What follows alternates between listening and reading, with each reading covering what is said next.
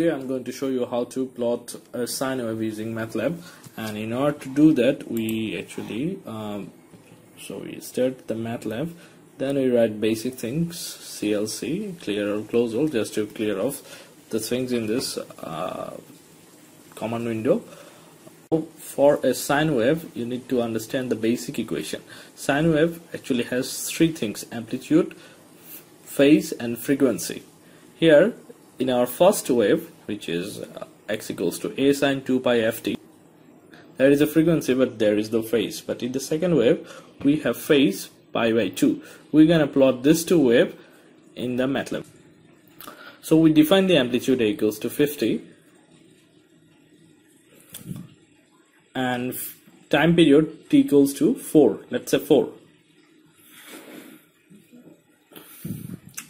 and the frequency has an inverse relationship with the time, so f is equals to 1 by t. Now we write the equation of the sine wave. We actually before that we actually define time, which is, so here we start at time t is equals to 0, then we take a sample of 0.1 second and we end at time t is equals to 10.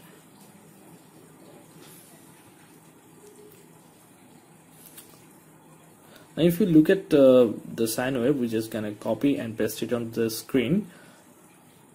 Let's see. Now to plot this, actually we need to write the plot function.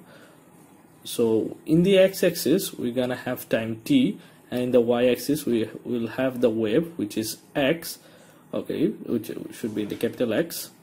Okay, now this is done. So we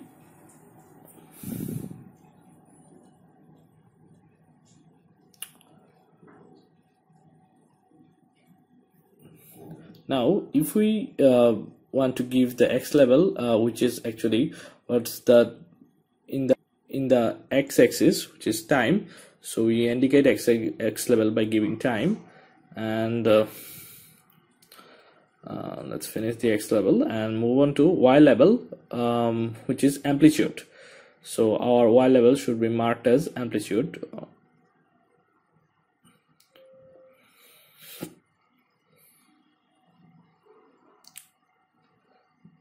Okay, I made a mistake for capital letter.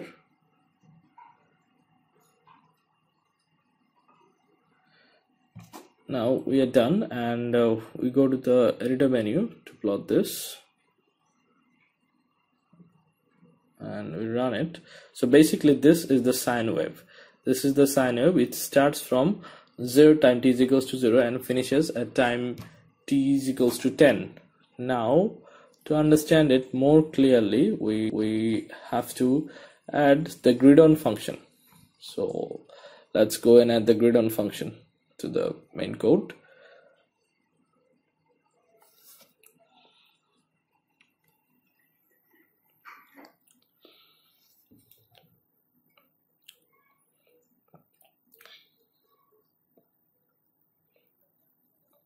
Now you see it starts at time t is equals to 0 and actually finishes here at time t is equals to 4. Actually it, after t is equals to 4 seconds it comes to the same phase. So now we are done, and if we just want a single sine wave, not there's so many, so here is a plot of single sine wave starting at time t is equals to 0 and ending at time t is equals to 4. Now change the sine wave to the cosine wave, we can change the phase by pi by 2. So here is the equation of changing the sine wave to the cosine wave by pi by 2, and if we add it to the main equation of x equals to sine a 2 pi ft, now if we want a positive cosine wave, then we should change the phase of the sine wave by plus pi by 2. Now here you see it actually starts from the amplitude, which is a equals to 50, and then comes to the same phase after completing the whole cycle at a equals to 50. So if we want the negative sine wave, then we can change the phase by minus pi by 2, and we run it.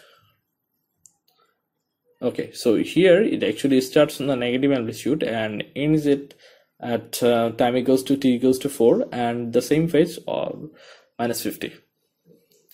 Now to get some actually like just like the previous, so here we have exactly 2 or maybe 3 sine waves.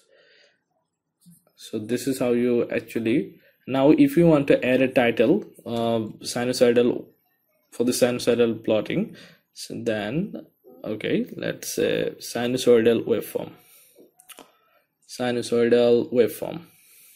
Yep. And this actually title function would add a title to your graph which you have plot. Now if we run it, you'll see now this actually, if you see at the top of the waveform, there is a sinusoidal waveform written on this graph. So this is how you add the title to the graph, and that's how you get the sine wave. Done. Thank you for your time.